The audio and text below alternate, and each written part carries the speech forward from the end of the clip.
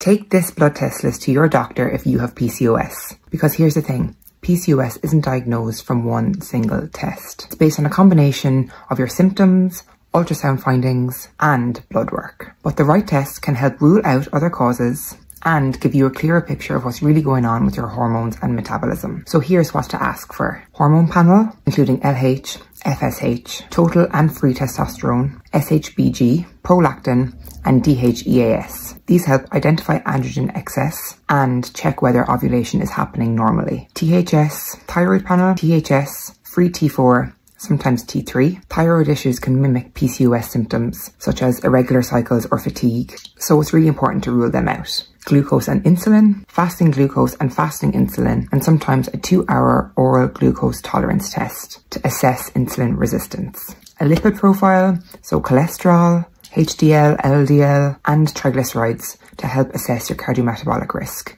which is often higher in PCOS. Other possible tests, anti-Müllerian hormone, known as AMH, may be elevated in PCOS, and 17-hydroxyprogesterone can help rule out other adrenal conditions that may look similar. You don't need all of these every time, but this list helps you have a more informed conversation with your GP or endocrinologist, instead of just being told to lose weight and go on the pill. Save this video for your next appointment and don't be afraid to advocate for yourself.